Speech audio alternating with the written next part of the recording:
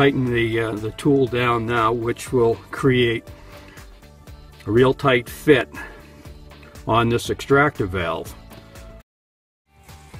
You put that on the end of the valve. At this point, I'm going to turn the Pearson valve, which will make a small hole in the side of the filter.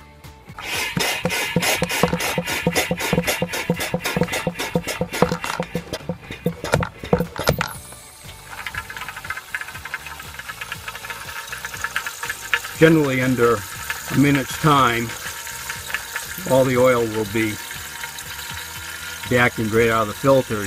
Vacuum suction line. I can undo the tool.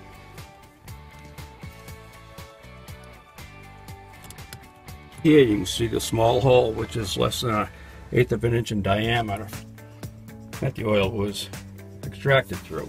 Is there any oil leaking from the bottom? No, there's no oil.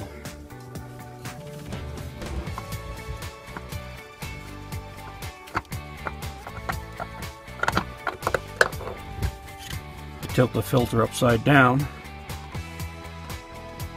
Just residual oil from where it seats on